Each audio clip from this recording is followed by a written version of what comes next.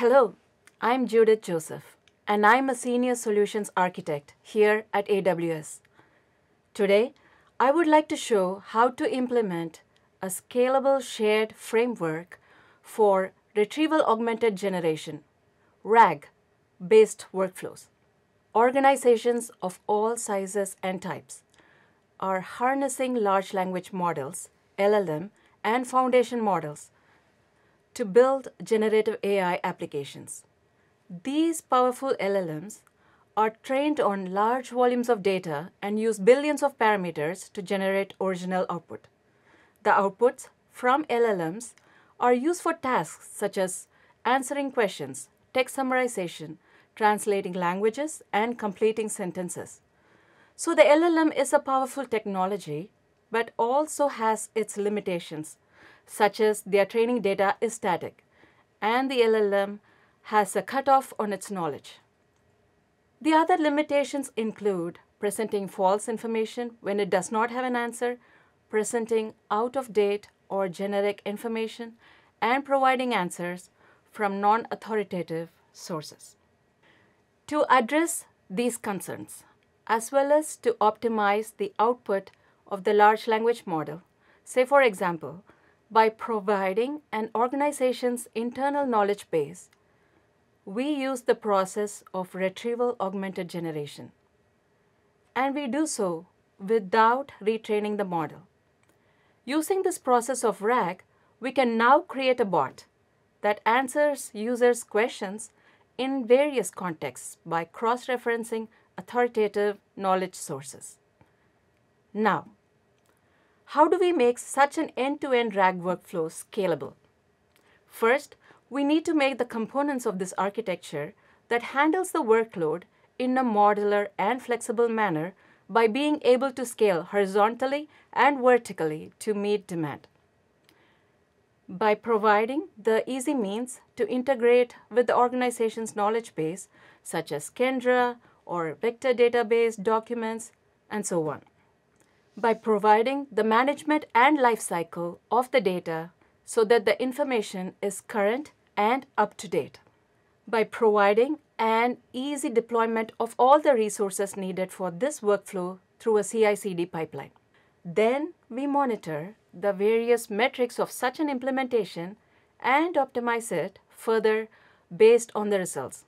Finally, through security measures such as encryption, access controls, and authentication mechanisms to protect data and ensure compliance with regulations throughout the RAG workflows.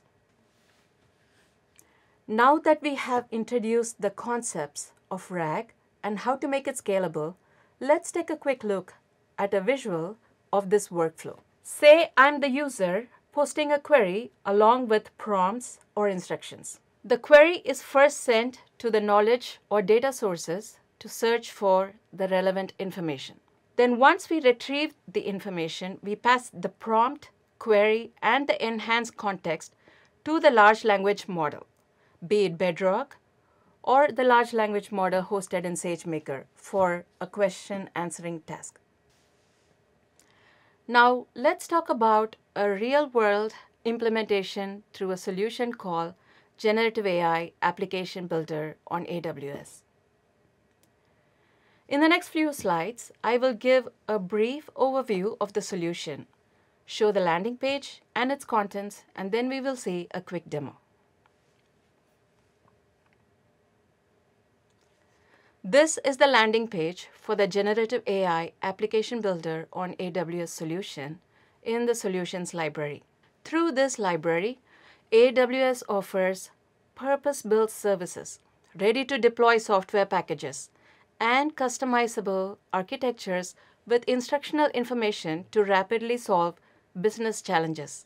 These solutions are built by AWS and the partners to address specific industry, cross-industry, and technology use cases. This is a production-ready solution that helps the customers to rapidly develop and deploy the GenAI applications. This landing page has the architecture diagram for the RAG workflow, as well as the dashboard that manages all the RAG use cases, an implementation guide a step-by-step instruction manual, if you will. And we have some metadata over here with links to the open source code, cost estimates, and the one-click deploy button. So when I click the Launch in the AWS Console button, it takes me to the CloudFormation in the AWS console directly. And the template is over here. So I select Next. I give a name for this stack, saying Use Case Stacks, and provide the admin user email.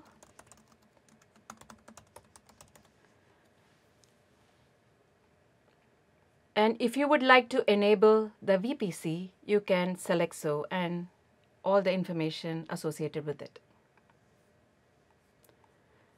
I'm going to select Next, give permission to start deploying the resources, and click Submit. During deployment, you can track the deployment of all the resources in the Events tab.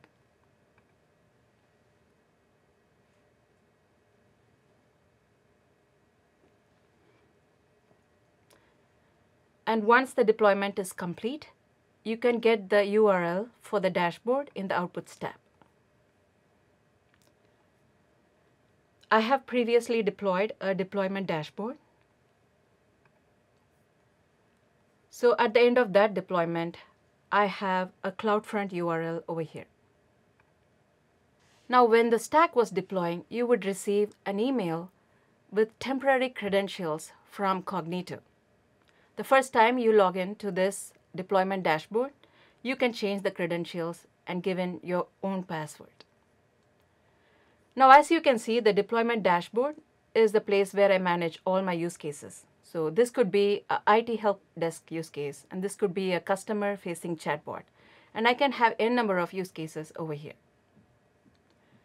So this is the deployment dashboard, and let me take you through the steps of how to create a new use case.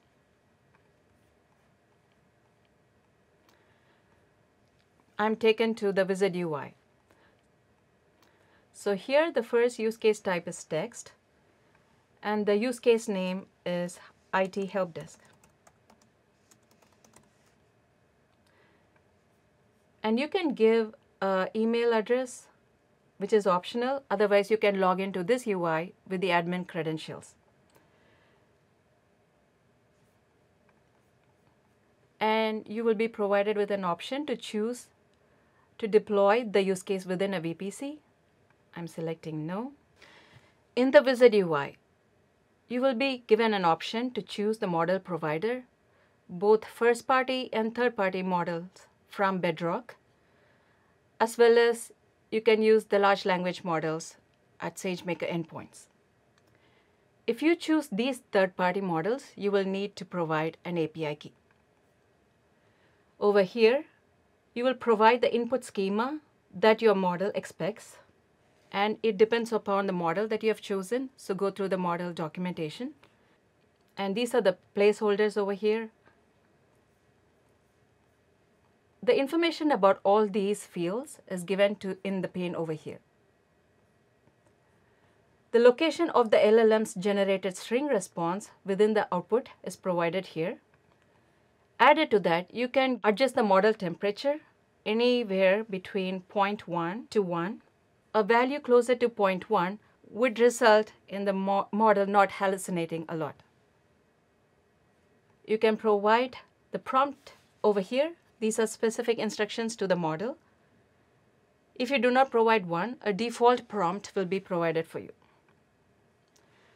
Now, advanced model parameters like maximum tokens, stop sequence, and so on can be provided as key value pairs, and the data type can be chosen here.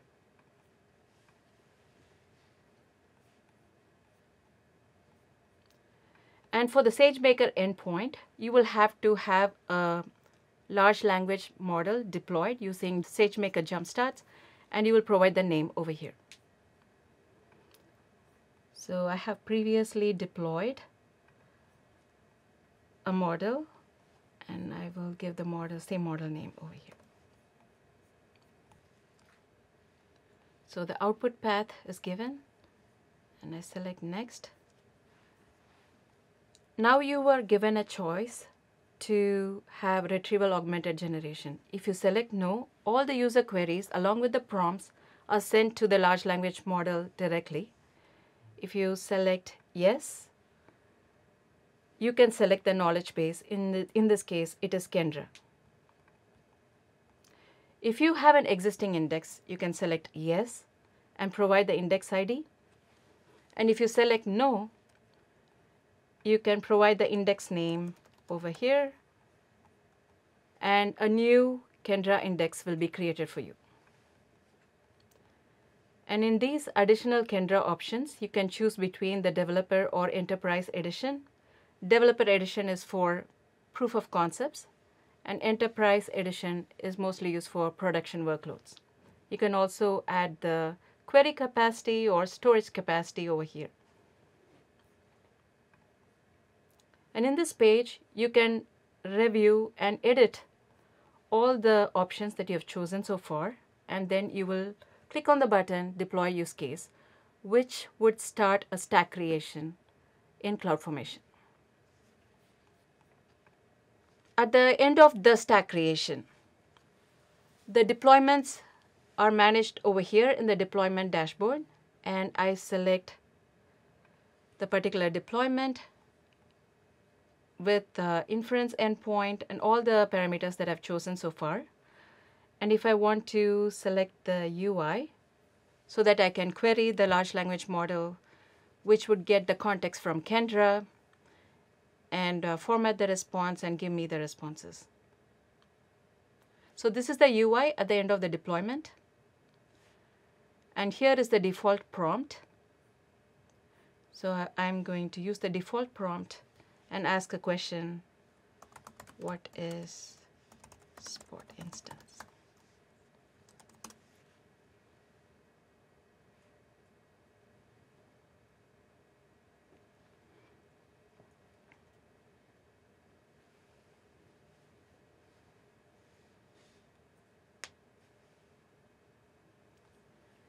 And here I have received the response from the large language model. The enhanced context and the relevant information was obtained from Kendra, and the user's query, my query, along with the prompt and the documentation that was retrieved from Kendra is passed on to the large language model, and we see the response over here. In this case, I had provided information about EC2 instances, and the information was indexed by Kendra. You can add any number of data sources that are provided for you through Kendra.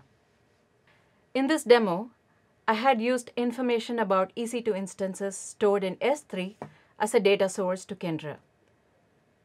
You can add the data sources available through Kendra to add and index your content and provide it as a knowledge base to the chosen large language models.